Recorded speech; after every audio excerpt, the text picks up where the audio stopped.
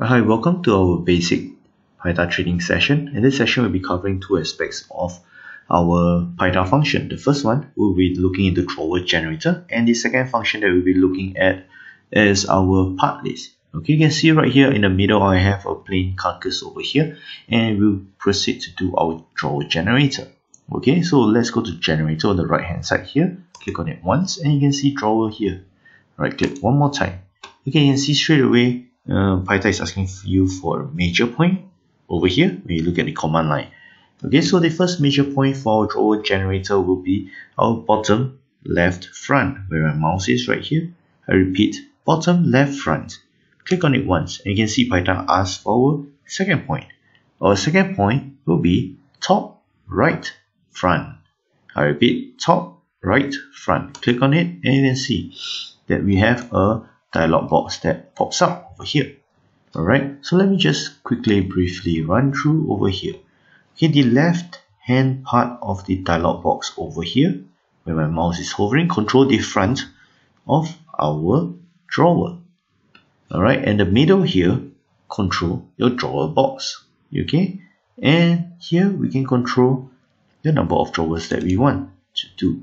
And over here, we can do whether we want to have shelves or not. And over here, we have our runner list. Okay, so let me just give a more detailed explanation of what is going on here. Okay, you can see over here on the left side, the dimension, the width, alright, the height, okay, the thickness control. This refers to the front panel that we have. Okay, this refers to this front panel over here. Alright, and we can also change the drawer to an outside front. Okay, we can see it's now outside front. Okay, so that's where we can change the settings. Alright, so let me just put it back. Okay, and let me just explain to you that what is the gap over here. Okay, this gap over here, let me just do a screenshot. Okay,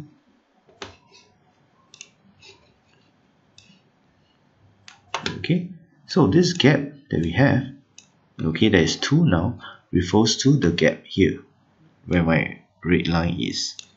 Okay, so this control the gap between your drawers over here, and we also control the gap on the outside area. Let me just change the blue pen. Okay, you can see over here the distance where I put equal 1 each refers to the gap where my blue line is tracing out here. Alright, so you can actually control. If you do want it to be equal, you can actually change it to maybe 2, 1, 2, 2. Okay, for example. Okay, but for easy reference, we just keep 1 and we'll keep it to equal so that we have equal gap between all of them, and we can change the gap to 1 as well. Okay, one of the things to take note when you're designing a drawer and when you're using the drawer generator is that you remember to leave at least a 1 mm gap. Alright, because if you have a 0 mm gap, your drawer will not be able to go in. Alright, and over here you can see you can change the handle. Alright, so this is where we can control the number of drawers, the drawer box. You can see that we can control the height. Okay, let me just turn off the solid over here. Okay, so you can see that the height is over here. Okay, the height, the side panel thickness, where is your offset for your runner. Okay, the bottom panel dimensions. Okay, you can see you can put whether there's grooving on the side and the front, or whether you want to groove at the back. Okay, the back panel was the dimension, the height and the thickness, and we can also include whether you want a front part over here. You can see, keep a lookout for this block over here. When I off it, there is the front part is removed. Okay, this is where you can control as well. Okay, so have a look at this panel over here. You can see that there is a shelf under every drawer. This is controlled by here where my mouse is. You can actually change it. Okay, you can change and remove it. Okay, so you can see you can also adjust the thickness and the depth. Okay, and also lastly we have the bloom runner list over here. Okay, this currently the setting is set as bloom standard 350. Okay, let me just turn off our solid and tilt it a little bit. Okay, so you can see as I change my runner list, for example 600, okay, you notice, oh, I have some red, my drawer is way too deep. Okay, it's too long for my carcass. And so this is a good gauge where you can do your drawing and you can know whether it is a good fit or not. Okay, look at, if I change it down to 400, it's still a little bit protruding out. So let's bring it down to 350. Alright, this should be a good fit over here. Alright, so let me just turn off the solid again. Let me show you some tricks on this. Okay, you would have realized that there is some red dots over here where my mouse is. Alright, these red dots are actually the CNC data from using a Bloom Standard 350. So if I were to change it to let's see, Bloom Tandem 350, okay, you might see that let me see if the dots changes. Okay, let me try to find. Okay, I'll use a heat gauge 350. You can see the red dots actually changes. Okay, so these red dots are the CNC details of the roller that you have used. Okay, so when I'm happy with this, I'll just click OK, and this drawer is just being done nicely for you.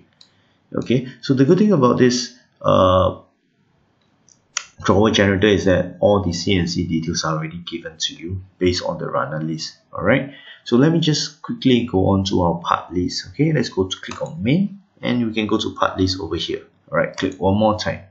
Okay, when we go to part list, we can select what we want. Okay, let's click on all parts on the right hand side here. Let's click all parts to select it and hit enter.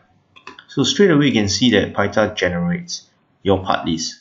Okay, one thing to note is that you can see, okay, a part list actually takes name from our project tree. So it is very important to name your parts appropriately. Okay, so right now we have this part list and we can include more details. Okay, so on my mouse, on over here, this blank space, right click, insert column right. Okay, let's click on attribute, bring it down to dimension box L1. Click on it and click OK. So we can add in L2 and L3 as well. So we're going to proceed with it. Right click, insert column right. Click on attribute and choose dimension box L2 and click OK. Next thing, insert again and insert column right, attribute, dimension box L3 and OK. So right now you can see that we have the dimension of all our panels over here. Okay, one key thing to note is that when we talk about L1 in PYTHA, L1 refers to the longest length, longest dimension. Okay, L2 refers to the second longest one, and L3 is the shortest length.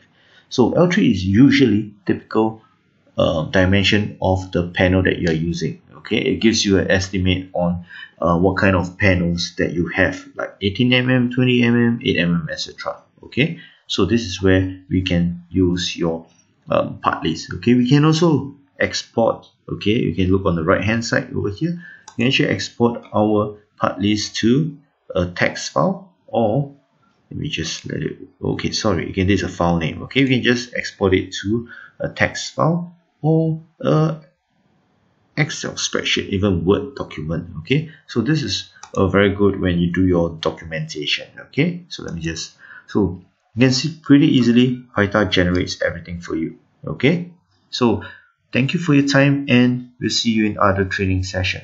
Thank you.